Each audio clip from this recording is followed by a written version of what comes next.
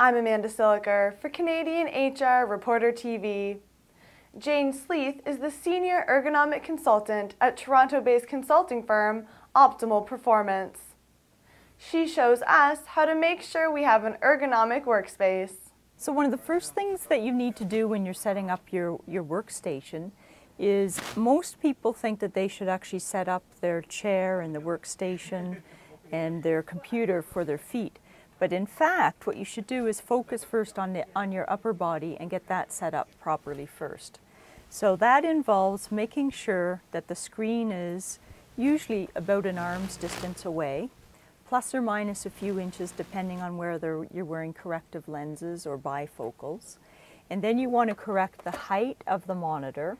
And in this case, the monitor is too high. So what we would end up doing is moving the CPU onto its side or out of the way in order to bring the monitor, because your eyes should actually be equal with the screen where you look most at whatever material that you're looking at.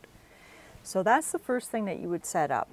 The next thing is that you would want to look at your keyboard, and in this case a keyboard tray is being utilized. And they're often used when there's a lack of depth on the workstation, or if you're quite short or quite tall. So in this case we have an example of the keyboard tray. Now the best way to set that up is to make sure that when you're sitting that you have what's called a neutral shoulder posture. So the shoulders are in a relaxed posture, the elbows are approximately 90 degrees, and your wrists are just held in a straight or a natural posture. So you want to set yourself up so that you're right in line with the keyboard and with the mouse, and that when you're sitting you should actually look somewhat like this. So that's the ideal posture, and you can have slight deviations from that if the elbows are slightly bent a little bit more or less, but this is what you would want to aim for initially. The other thing that you want to do is make sure that your monitor is actually aligned with your keyboard. So in this case, I can align it using the keyboard tray so that I've got a good alignment. Or the alternative, if I want, is I would actually, once I move this out of the way to get the right height, I would actually have the monitor directly in front of me. So either way, you want to be in good alignment so that there isn't any rotation at the neck, and that the neck is held in, again, what's called a neutral posture, so a relaxed posture. The other things to consider when you're looking at the workstation is that you want to find out where is it that you want to do your reading and writing tasks.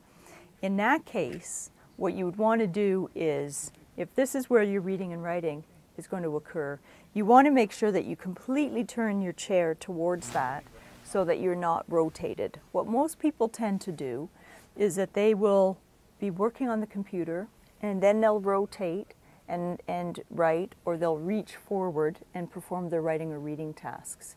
You want to make sure that you separate the tasks so that you're in good alignment with them.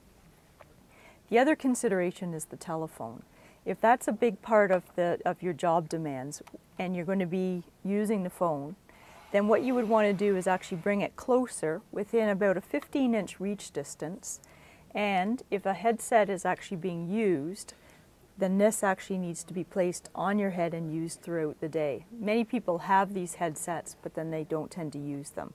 So you want to make sure that it's actually placed on the head, and there's different types of headsets, so that when you're using the computer at the same time or writing, then again the neck is in a neutral posture versus the posture that we often see, which is the phone hugger, who tends to use the computer at the same time.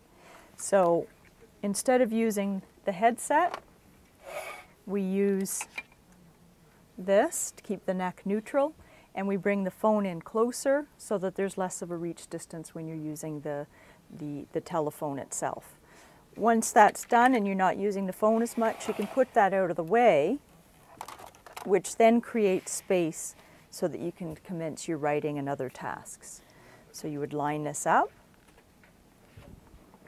lean into the back of the chair, and when your fingers are on the home row of keys, then you would just quickly check, make sure that you're in neutral, that the reach to your mouse is no more than 15 inches as well, because the mouse is used a great deal with the computer. and you would make sure that you're aligned with the monitor, and bear in mind that the monitor will be lowered in this case, and then you commence your work.